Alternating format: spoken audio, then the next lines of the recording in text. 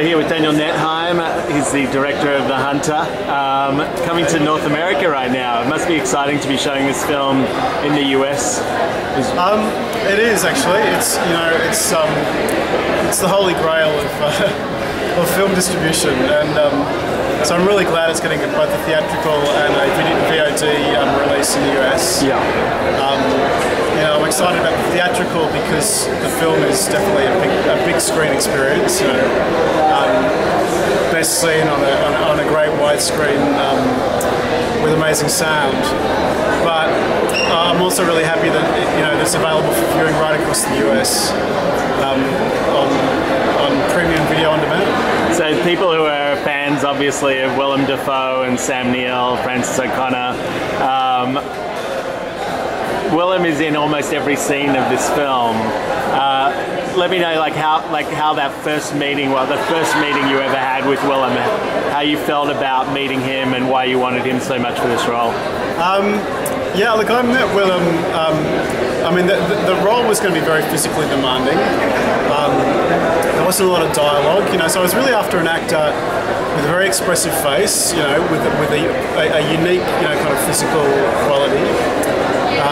Willem ticked both those boxes. Yeah. Plus, he was an actor whose work I'd always been impressed by. The diversity of his work, the quality of the performances, and I guess his taste in choosing projects. I kind of thought, I feel like we possibly like the same kind of movies,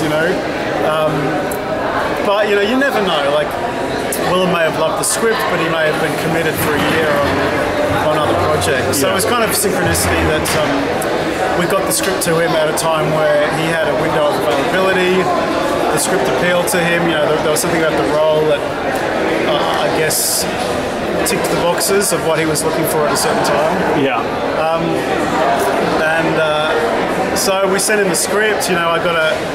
We got an ambiguous yet favourable response, enough to prompt me to fly to New York to meet him.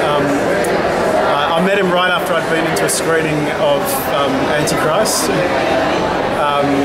which I was not prepared for, But it was once again, it was fascinating to see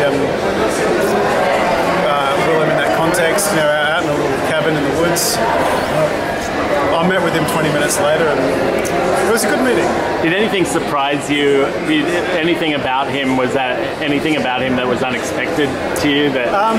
Look, I didn't know the guy, so probably there were a lot of surprises. One of the things I was really impressed by was his attention to detail with the props. He really, as part of having full ownership of the character, it was important for him to have a very real sense of ownership about that character's possessions. Right down to the smallest knife. He wanted to be presented with an array of choices. To feel the way each one held in his hand, to look at the way, to see how it looked, to look at the age of it, the provenance of it. And so that was a pretty compelling attention to detail. Yeah. And look, certainly after the first kind of show and tell with the art department with some of the props that have been chosen for the character, some of that was definitely back to the drawing board. What about, so he had an immediate impact on the film in that regard? Yeah, very much so. But he, I'd offered him complete ownership of that character, and so he embraced that, and part of that was having a level of comfort and familiarity, with this character. We only really learn about him through his actions, the things he carries with him in his backpack to Tasmania. So he's on the hunt for this an animal that we've believed has been extinct since the late 1930s. This is the Tasmanian tiger, not to be confused with the Tasmanian devil that many people know about through the Warner Brothers cartoons. But the Tasmanian tiger was a real creature. It looked like a large dog. It had stripes on its back, but it wasn't related to either a dog or a cat. It was a carnivorous marsupial, so it was more closely related to the kangaroo. But early settlers in Tasmania feared that it was killing their sheep stocks. Farmers hunted it down.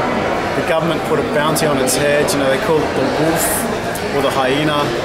and it was really stigmatized. And by the time there was any kind of environmental consciousness that its numbers were threatened, in the 1920s, the population had already fallen below a critical mass needed for survival. Yeah. The last known specimen died in a zoo in Hobart in 1936, and there's some very famous black and white footage of this poor, full-on creature pacing around this cage, very, very unpleasant little cage. And we use that footage at the beginning of the film. I mean, you get to see this creature for real. Yeah. Is there any hope that it's still out there somewhere? Well, the creature, it's become mythologized in Australian culture. It's like our Loch Ness Monster or the Yeti, Although this one actually existed It actually at some existed, point. Yeah. but since it was officially declared extinct, there have been numerous reported sightings. Nearly every year, someone claims to see one in the wilderness. And there is a kind of national, particularly in Tasmania, a strong sense of belief and hope that this myth is true. And I can see the attraction to that because, in a way, it lets us off the hook, for the brutal destruction of the animal in the first place, and offers us the chance for redemption. Yeah, absolutely. And in terms just for you personally, I mean, you're going to spend some time in LA, showing the film in the US. What's next for you? Are you hoping to or are you thinking about moving across to the US and pursuing a project there? Or? I'd be very happy to come and shoot a project in the US, and to that end, I've been reading a few scripts, and I've definitely seen some things that have interested me. So we'll see what happens. Well, congratulations on the film, and look forward to seeing everything that's coming down the pipe. Yeah, great, thanks. Cheers.